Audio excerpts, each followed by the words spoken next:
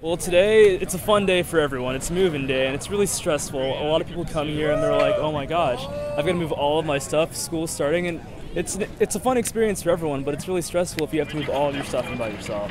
So what we did here is we organized a bunch of volunteers, Bull Hall volunteers, to help other students move in. The Bull Hall program, it's organized to help people. People move in early with their stuff so that they can help other kids moving in on move-in day. It's got Rocky the Bull, got to represent, go Bulls, and the whole idea is Rocky and all of his helpers are going to help everyone move in. The Bull Haulers are helping me get all my stuff in. Record 1 trip this year, so. Just finished moving in, got some help from the football team. So did it make it easier? Yeah, definitely a lot easier. I had a refrigerator to bring up second floor. And they carried it for you? Yeah.